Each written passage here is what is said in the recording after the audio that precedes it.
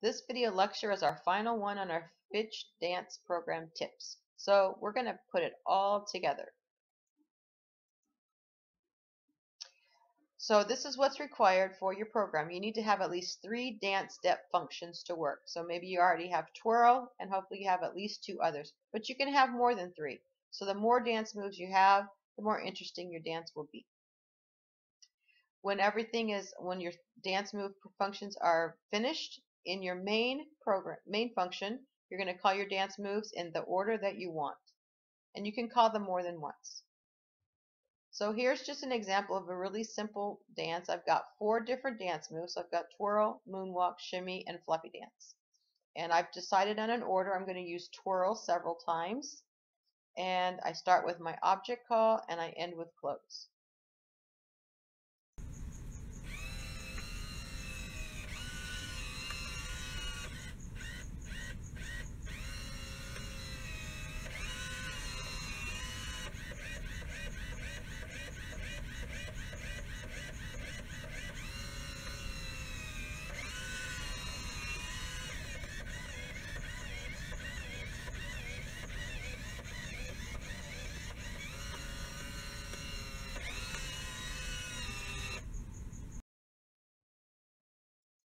Okay, now here's another variation. This time I used a couple of for loops. Throw in some interesting things here, and I've used a couple of function calls in each one. I haven't used any random numbers, but that would be something else I could add to it to make it even more interesting.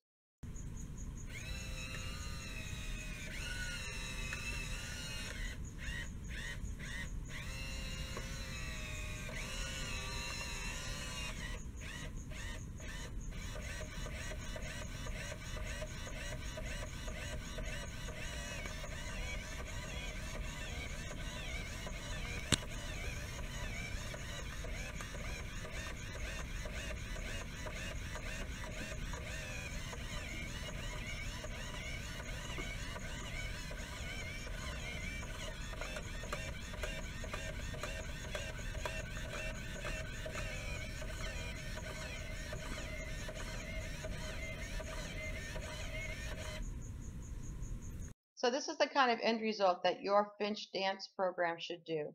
Hopefully yours will be more interesting than mine.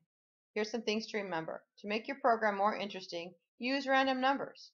Change the beat color frequently. It kind of adds some interest. Maybe put in some sound using the buzzer method. You can use loops and maybe even a condition. So think about what could be an if statement. You can have several dance step options, more than 3, and you can call your functions multiple times to have kind of a long, drawn-out dance. When you're finished with your program, make sure your name is in the comment block. You can add some comments to your code every now and then to explain what your code is doing. So especially if your functions are getting lengthy, throw in some comments. That will be helpful to me and anybody else looking at your code. And you can also look for duplication when you're doing this. If you see that you're repeating your steps, make that a function and do a function call instead. So you can have helper functions. Save your file in your own Finch Python 120 folder, and then also make sure your program is error-free. Add your name in the file name if you haven't already.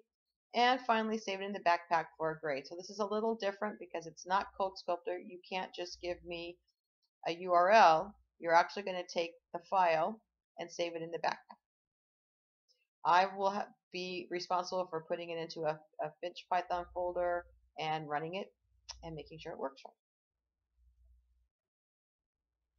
Good luck and have fun.